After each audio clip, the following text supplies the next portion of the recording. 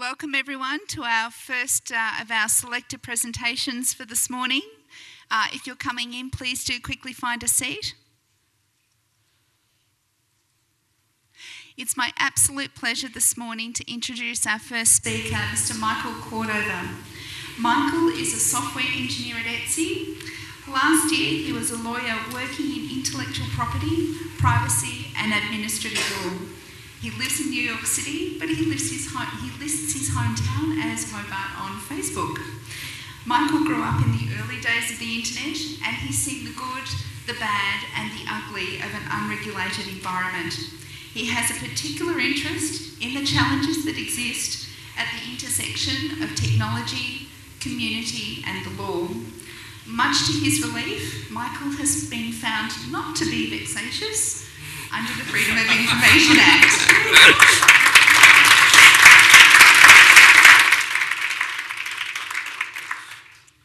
Michael will be taking questions at the end of the session, so if you do have questions, please keep them till the end of the session and you'll have an opportunity to ask them again, to ask them at that point. Please join me in welcoming Michael Cordover.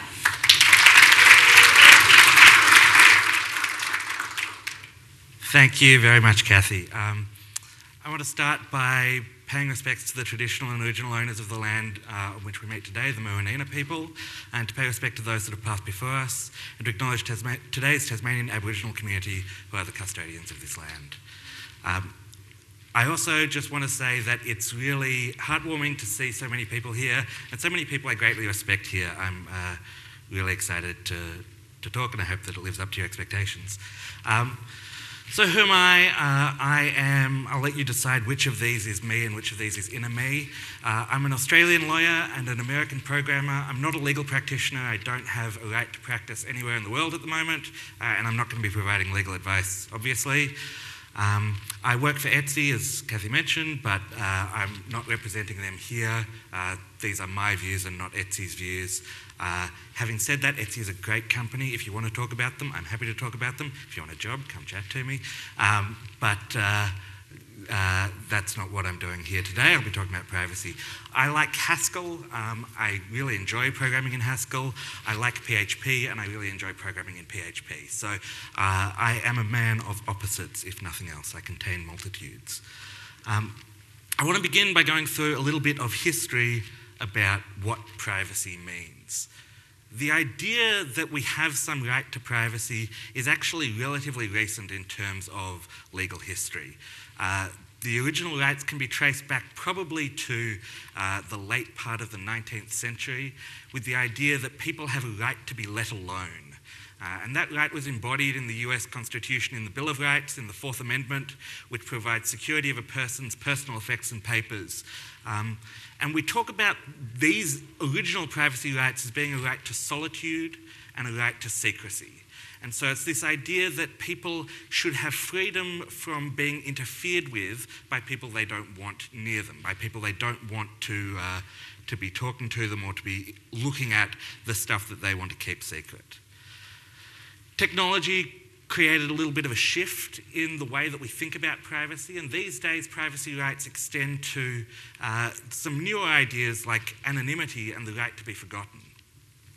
These are very important ideas and are designed to preserve some of the same things as those earlier ideas of privacy were designed to look at. Anonymity is all about a right to be able to do things even in the public sphere, without those things necessarily being associated with your identity. So you can see that that's similar in a way to the right to be let alone or the right to solitude or to exist independently of people talking about you or interfering with you. And the right to be forgotten, similarly, is a right where we talk about people's rights to participate in public discourse, to participate in the world, but then have that information cease to exist when they cease to participate. These are rights that only became necessary because of the great expansion in technology that we've seen over the last 100 years, and indeed they've become much more important in the last 20 years. For example, the idea of a right to be forgotten really relies on the existence of things that are going to remember who it is that you are and what it is that you're doing. Those types of technologies did not exist in the 15th, 16th and 17th centuries. We didn't have things like video and audio recording in even the early part of the 20th century. So over the last 100 years, these huge changes in technology have resulted in a need for new ways of recognising the way they can be used to interfere with individuals. And this is really going to be the key theme that I'm talking about today, is that the world is not as it once was. The idea that we should be building incrementally on the things that we're doing is really not sufficient to look at, to preserve the things that we want in the modern world. So if we look at where the law went wrong, well, technology moves quickly. There have been a lot of really significant changes that have happened. And it turns out that the things that the law is designed to protect, things like an association between information about you and your name being held by someone you don't know, are actually no longer that important. What I've got here is a little screenshot that I took this morning when I went to my.gov.au and looked at the cookies that were set. The ones I've blurred out are the ones that were set to the same values even when I returned to the site after clearing my cookies. So this is the type of tracking that we have. I wasn't logged in, this wasn't associated with my identity, but all of a sudden I'm a GUID. I am some number, and you can see already that there are at least 2 different types of tracking being done there, and that is sufficient to identify me. And all of a sudden, this idea that personal information that needs protection, that the right to privacy exists around your right to disassociate your name from your actions, doesn't really make sense. Because it's not about your name, it's about your identifier. And that identifier may not be about who you are legally, it may just be connected to who you are reputationally on the internet. I go by the moniker Majek or MJek on the internet. That is quite closely connected to my name, but that is sufficient to identify me, even if it's not connected to my legal identity. And what this is actually about is creating a social reputation system. That's what a name really is. It is how we identify you in disparate contexts. And so that social reputation system continues to exist on the internet. And where information is associated with your reputation, that, I think, is where we need to be thinking about privacy. And that can happen even in reputation systems that you don't see. If Google Analytics thinks that they have some profile on you and that is associated solely with some unique identifier, that's sufficient to be the type of reputation system I think we need to be concerned about. Conversely, I don't think we need to be concerned about clout. Thank you for the pity laughs.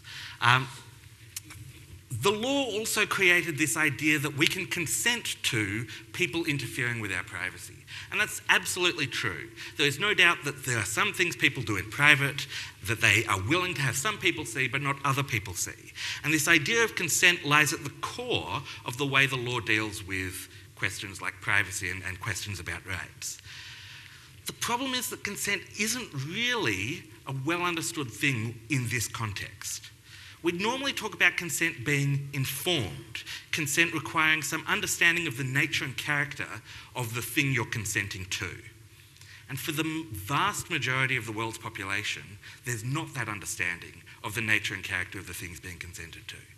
And even this screenshot comes from cookielaw.org, because I was thinking about the cookie law that the EU has implemented, which says people should be able to opt out of having tracking cookies. But that's really meaningless. If you think about the way that information tracking is done in the modern world, it's not about a single cookie that tracks your behaviour. It's about the way that we aggregate data and large data sets, and we use data in ways that are not envisaged by the average person on the street. So I think that this question of do you consent to the use of your information in this way doesn't really reflect the reality of the way that the information is used. Nobody understands or can be expected to understand exactly the way that every company uses personal information and builds reputation trees and feeds your information into neural networks and feeds your information into models. That use of information is foreign to the vast majority of people. Maybe not the vast majority of people in this room, but the vast majority of people in the world. Consent also requires that you are making some conscious decision to agree, that you're making that decision before the information collection begins to occur. And that's just not the way the web is structured. You can't you can't understand what's going to happen before you visit the website, because there's already been an exchange of HTTP headers at the very least. You need to be able to unagree for consent to be valid. You have to be able to say, actually, I no longer consent to my information being used in this way. But where your information is being mixed and aggregated, where profiles are being built about you, it may not be possible to disaggregate some of your behaviour from these broader models. So it might not be possible for you to be forgotten. And that's a real challenge that the European Union's Right to be Forgotten law has posed to a huge number of internet companies.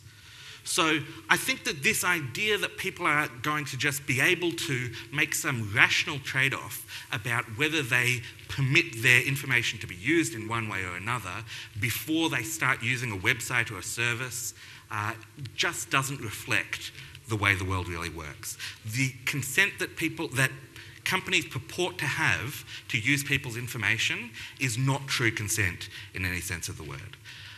I'd like to give a quick example under the current law of how privacy policies work. So this is an example, not from the first website that I went to, which I couldn't find a privacy policy on. That was the LCA website. Not from the second website I went to, which also didn't have a privacy policy, and that was the Linux Australia website. But this is from the third website I went to, which is the GovHack website, which is also run by Linux Australia. And it says, any personal information you choose to provide will only be used for the purpose for which it was provided and will not be disclosed to other persons or organisations without your prior consent or as required by law. That is boilerplate text, so I thought I would Google it. And it turns out that there are hundreds of other organisations that use those exact words. And do you think the way that the Cairns Botanic Garden uses your personal information is similar to the way that the Chief Minister for Treasury and Economic Development uses your personal information in the ACT? Do you think that the way the Hazelbrook Legal Service uses your information is the same as the way that GovHack uses your information? It's obviously not. And I'm not here trying to criticise GovHack or LA or LCA. I'm not criticising these privacy policies. I have written some of these privacy policies. Not this one, but I have written privacy policies for organisations. And this is what you have to do. Because to try to describe the precise way that information will be used is extraordinarily difficult. And people... and there's actually a requirement in Australian law that your privacy policy be easy to read. Well, how easy can it be to read if you first have to explain the concept of, a neural network to someone, to explain that their information is going to be fed into a neural network to develop a personal model for, their likes and dislikes? It's not really possible, I think, to provide that level of detail in these type of privacy documents.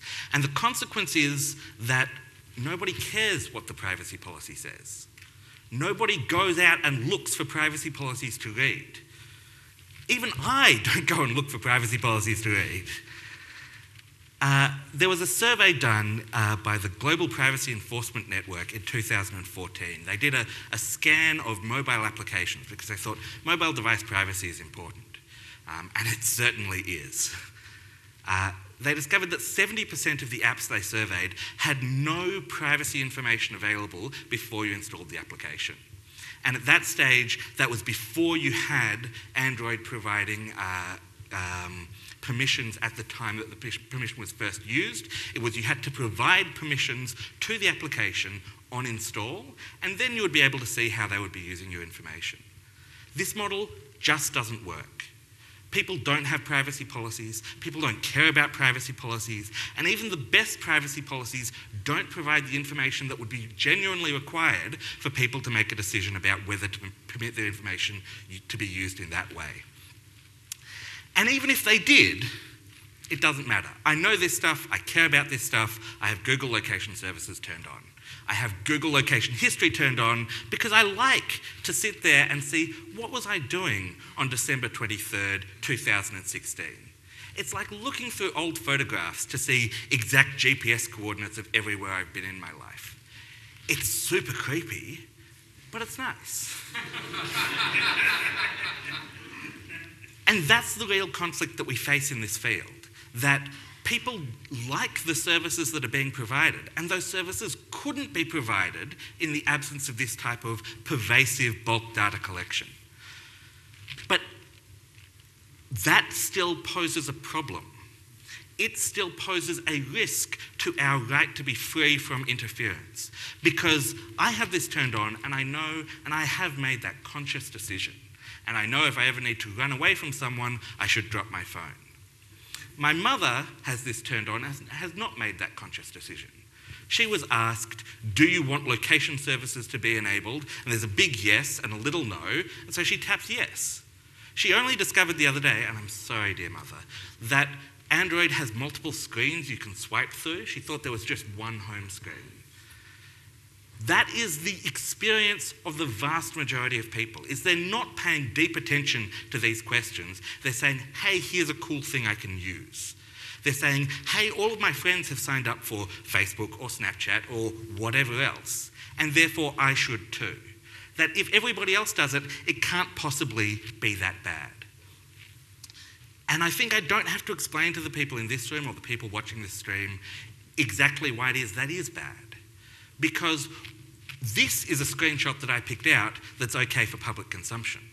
But the one on the day before included my visit to a doctor. And it showed the location of the doctor's office that I went to, and you can Google that and see the specialty that they provide. And all of a sudden, this information, which was perhaps just about automatic snapshots of where I've been in the world, turns into automatic snapshots of my health history. And that's very invasive. And I don't think Google is, people at Google aren't sitting there browsing through people's location history for fun. But that information is accessible to governments. And it's always going to be accessible to governments because the governments control, the police and the army and the people who, if you say no, will come in and take your servers by force. And that's the danger, is that that can happen. And there are some people who say, oh, look, it's fine. We're moving to a post-state world where corporations will have this control instead of governments. And the problem isn't that government has control, it's that control is centralised. And that centralisation of control poses the same risk of abuse, whether the person in charge is Barack Obama or Donald Trump or Mussolini. That's just the stuff we see. I've singled out Tapad here because it's easy to single them out. But there are lots of services that take and aggregate anonymous or pseudo-anonymous data in order to build profiles of people, predominantly for advertising purposes. Tapad is able to do cross-device attribution. That's really exciting, and the technology is super cool. I saw a version of the talk that this slide comes from, and there's some fascinating computer science in it. But what they're doing is actually incredibly invasive. It's saying that I think the person using this telephone is the same person using this desktop computer, and we can link those two profiles together with some degree of certainty. And that's invasive even when they don't get it wrong, and they only get it right about 70% of the time. And that's harmful even in the perfect world where that information is only used for the most benevolent of purposes, because it is per se an interference with the individual. Because we have a right to be left alone. And that right was implicit for the vast majority of human history. But over the last 2 decades, we have seen that right slowly be chipped away by new technology. And that is, I think, a real problem. And that's just non-state actors. There are plenty of government actors that are collecting huge amounts of information and correlating huge data sets. And sometimes that's for the greater good, and sometimes it's not. And the problem is that we don't have these matters considered on balance every time. We have bulk data collection, where the government says, we want the right to collect everything, or we won't have anything at all. We've moved from a time where, because of technological limitations, you could only surveil one person at a time, or you could only, get a warrant for one person's house at a time, because it takes actual humans to go in there and break down the door and rifle through the papers. But when it doesn't take actual humans, when you can just collect and process huge quantities of data, that becomes much easier to say, okay, we'll just take everything then. We'll just interfere with everyone's privacy, and we probably won't look at it unless there's a real problem. That's not free from being left alone. And there's no good solution to this. As I said, it's very hard to get infrastructure that is independent of any kind of government control. It's very hard to be immune from the law.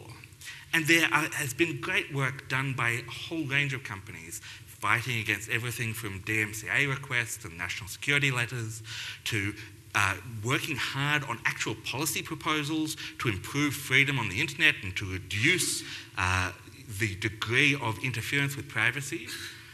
But at the end of the day, the person who makes the law still has control. And even when companies decide they're no longer going to trade in China because they don't like government in China, that's actually not protecting us from the interferences that are possible in the other 194 countries in the world. So this risk is not limited to companies or businesses or people with whom you make contracts engaging in this type of behaviour. It also exists in government. So the natural question from here is, what do we do? Thank you, Michael. You've pointed out all the horrible things in the world. How are we going to solve that problem? I proposed this talk 6 months ago, and on Monday I came up with an answer. And on Tuesday I heard Pia's talk and had to change my answer. So there are a whole bunch of things that we can do. We heard this morning about having people own their own data, and that's really powerful. It means that people have absolute control over how they do things. But in a practical way, owning your own data is a really hard thing to do. You could email data to people and hope that they email it back or that it continues to be under their control. IP Australia has this system where when you have a half-finished trademark application, you can download a zip file and then re-upload that later in order to resume your application. But that zip file is proprietary and encrypted and only valid for 14 days. So it's not really clear why they do that in the first place.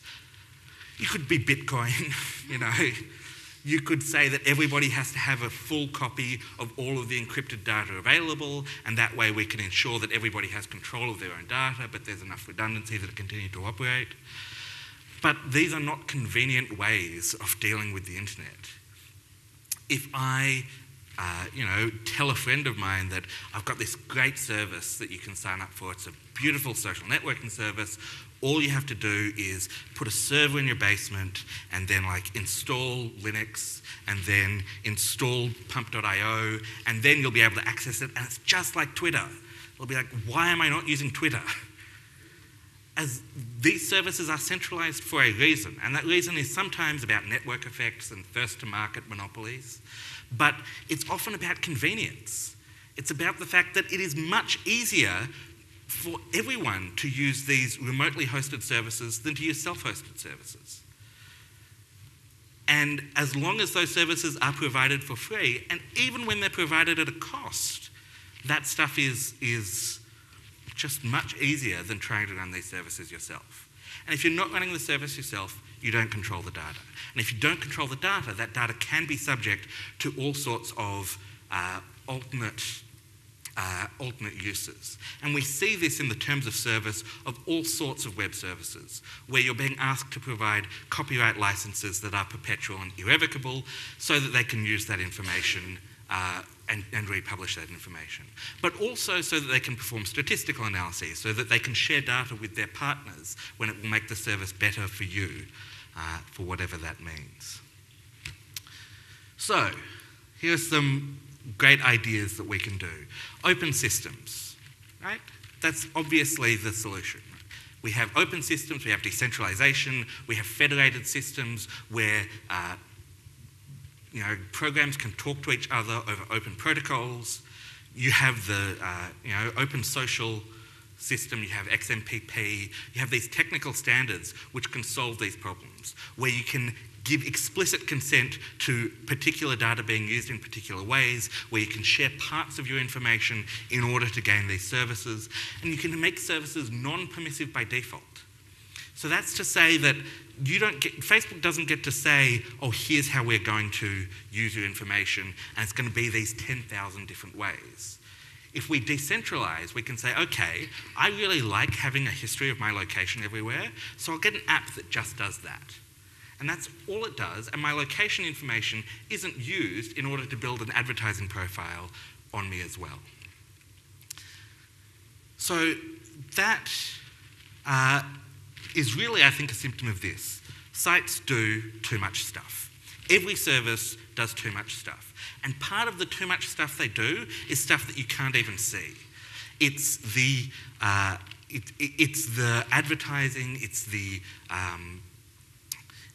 building of profiles and information in order to improve services. And this is done for genuine and laudable commercial goals, but in being done, it is compromising our right to privacy. I think that this is the Unix philosophy, right? Do one thing and do it well, make things able to be piped together and grouped together so that people can do exactly what they want. But here's what that really means. If we want to say that services like Facebook can't exist and can't do everything by default, if we say that the web you shouldn't be able to collect this information without informed consent on every part of the information that you're going to be collecting, that means we ban Google Analytics. It means we ban Facebook. It means we stop doing digital government by default. It means we go back 20 years and the web, which was a great system for clients downloading hypertext from servers, that's now changed. We now have this interactive system. And all of the protocols that went along with that have disappeared in favour of port 80, or now port 443, which is much better. But the web has become what the internet was meant to be. Everything is now done through web services.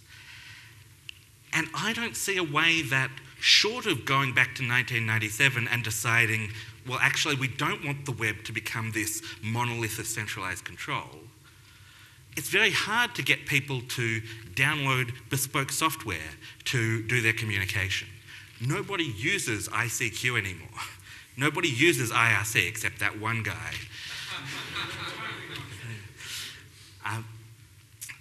That's the problem, is that we've already made this step. Pierre was saying that we need to be making conscious choices, and I think that's absolutely right. The problem that I see is we've already made those choices. We decided that we wanted the internet to exist primarily on the web. We wanted a way to run applications lightweight and sandboxed on clients' computers, so we had JavaScript.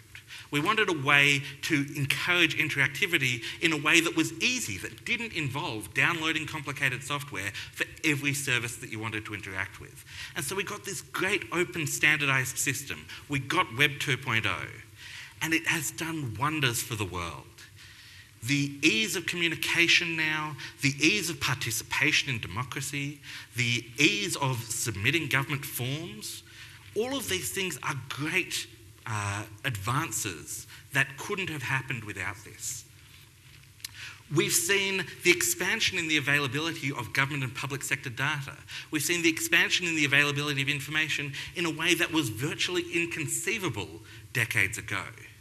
When Douglas Adams wrote The Hitchhiker's Guide to the Galaxy, that was an absurd fiction.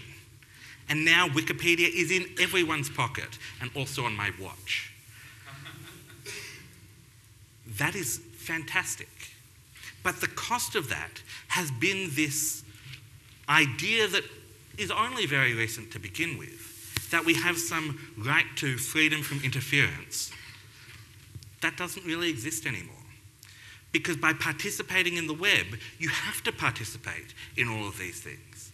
You have to run JavaScript. You have to enable third-party cookies. And even if you don't have to do all of those things, you still have to trust your data to some server-side provider. And those services still get to use your data in these ways that may end up being creepy, that might correlate your information with another device user or another person in your household. So that's not particularly hopeful. What can we do about this? Well, we can try to change it. And we have been trying to change it. The open source community has been trying to force GPG on everyone for decades. The problem is, people aren't interested.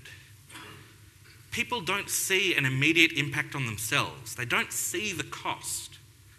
And even when you sit down and explain to them all of the creepy things that are happening, even with Snowden revelations about the way that everybody's conversations are being recorded, you get jokes on late night TV and life goes back to how it was.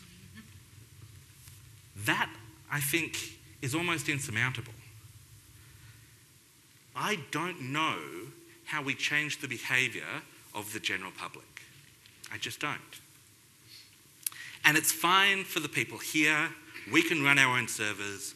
We can host our own services. We can use pump.io and IRC and XMPP. But everybody else will be on Facebook Messenger. And too bad. And we can try to force people to change by law and by regulation. But that would undo so much of the web as it exists today that it seems inconceivable we would have that change. I'm all for radical reform. I think that making conscious choices about that is a great way to approach the world. And that if we did so, we would realise, for example, that long copyright terms are not conducive to innovation. But that kind of radical change, I don't think has ever happened in the world. Even genuine violent revolution has never imposed that kind of change instantaneously. We have to find some progressive route to change. And I don't know what that route is. I don't know how we go from the place we are now to a place where we have that degree of decentralisation. There are some great proposals. You know, things like MailPile. Oh, you can run your own email server on a Raspberry Pi that sits on top of your router. That's a great proposal. But email's hard. And running your own mail server is hard. And how long do you think it takes? How many missed messages does it take before people say, I'll just use Gmail? And that's the problem, is that there's no easy path forward. There's no migration path that everyday individuals can take. So, I'm sorry. I was really hopeful after Pia's keynote. I was really excited about the prospect of choosing the future that we want and building that future now.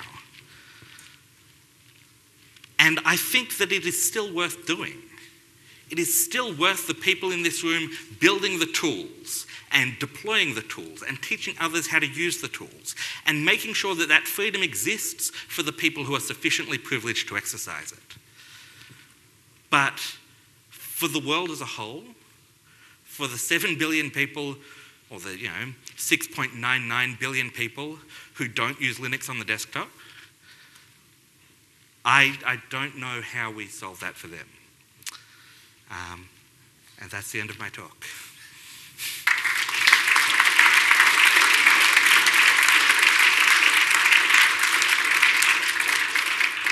Absolutely brilliant, thought-provoking talk.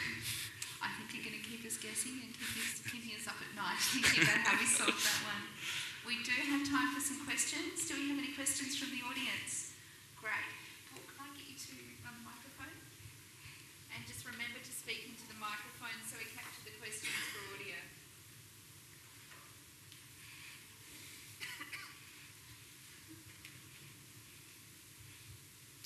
Thanks for that talk. I thought I was a pessimist. You talked about, you said that you see that it's going to be a real problem getting consumers or kind of the general public to do these things. Well, we're here at a conference that's in a room of producers. Do you think that it would be possible to maybe change the behaviour of producers, people that are producing software, producing laws, to make them more ethical towards privacy? Sure, and I mean, we can produce federated protocols and we can produce software that is open and that permits this type of activity, and maybe over enough time we can get enough adoption of that. But I think that's going to be really hard, and it's going to require decisions to be made contrary to the commercial interests of big players. It's going to require decisions to be made contrary to the interests of government. It's hard to convince people to do those things. And I do think it's important and valuable work. And the more that we can do that, the more that we can say, hey, we will be respecting these rights in the things that we do, the better the world will be. But it's one thing for us to say we're going to respect this because we think it's a good thing and we're the people in charge. That's different from saying individuals have rights that must be protected.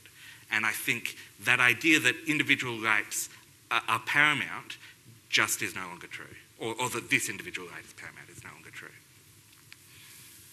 Shortly after the Snowden revelations, there was Occupy Wall Street, and during that I did see through the movie Citizen 4, there was at least one talk relating to warning people of metadata tracking. Since then, what changes have you seen for better or worse? Look, I think the biggest change has been the adoption of end-to-end encryption, and we've seen much more of that. You know, the adoption by WhatsApp of end-to-end encryption is a fantastic change. Pardon? It has a back door. Some say it has a back door. Others say that it just doesn't, give you information about key changes, and whether that's a different thing is up for debate. But look, it's definitely far from perfect, but as is GPG.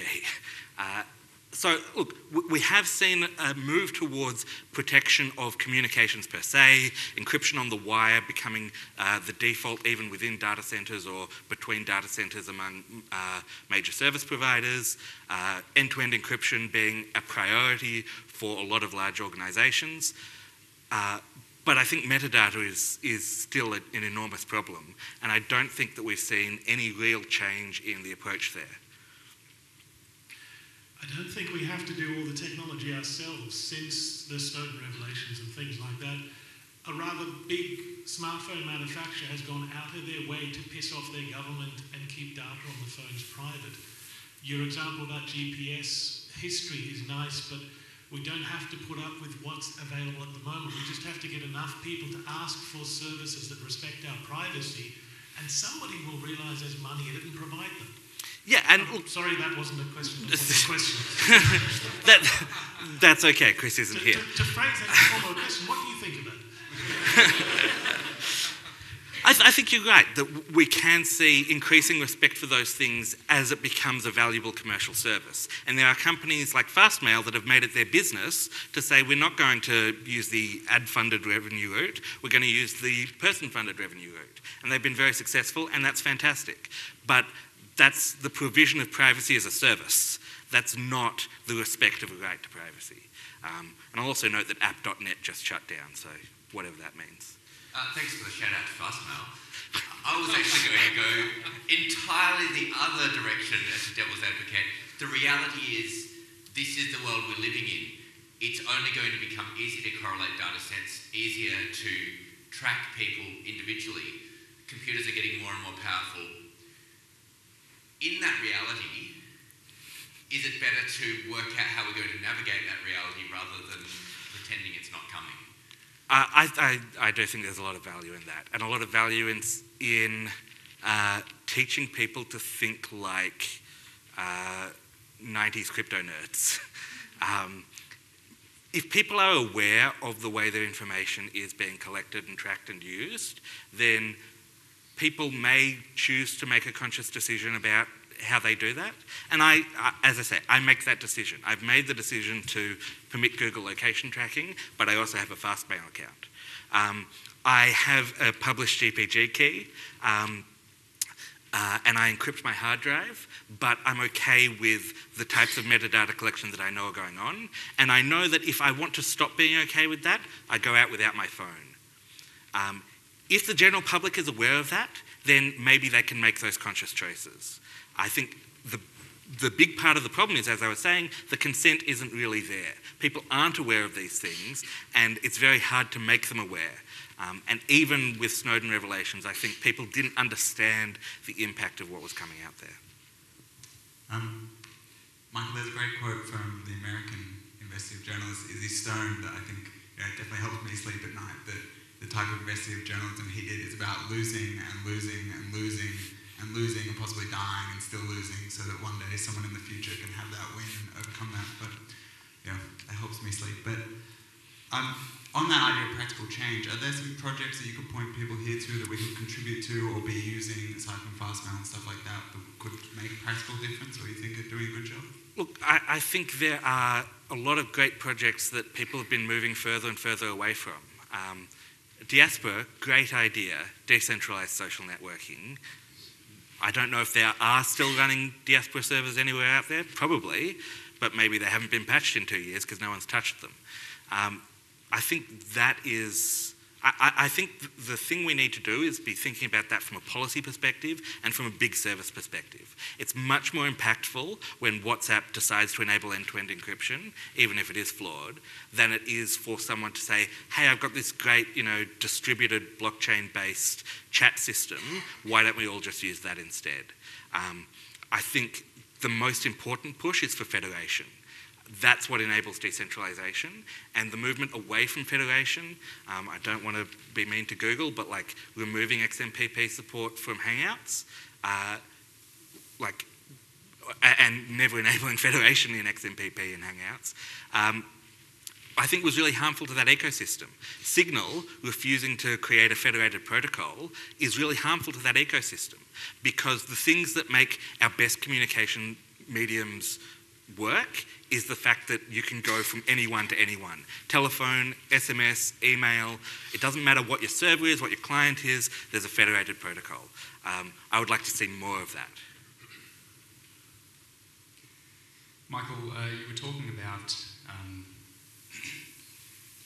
the trade-off between disclosing particular personal data to a service provider for them to provide a service against the value of that service to you. And you talked about your experience with Google location services. You're like, yep, I've turned it on and I've made an informed choice to do that. Most people haven't.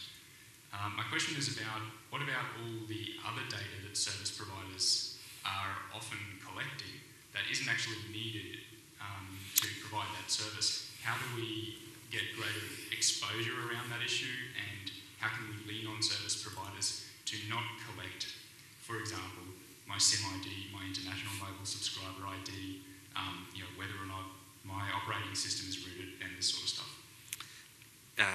Good question. I think the law always provides you should only collect the information that is required for your service. What that means in a technical context is very poorly understood by anyone. People say, oh, this is great, what we would like to do is install attribution on mobile apps, so we'll collect an IMSI in order to do that, or Google Ad ID or whatever the newer systems are. But the problem is that people are thinking about these things piecemeal, and that the real danger comes from the bulk of information. I don't know how we change people's focus so that they care about the big picture when they're making a decision about whether to collect a UAID or not. I don't have a good answer, but good question. In fact, they've all been very good questions. Thank you for such a great range of questions. On behalf of Linux Conference, I have a small token to give to Michael for his excellent talk. Thank you, Kathy. And thank you very much.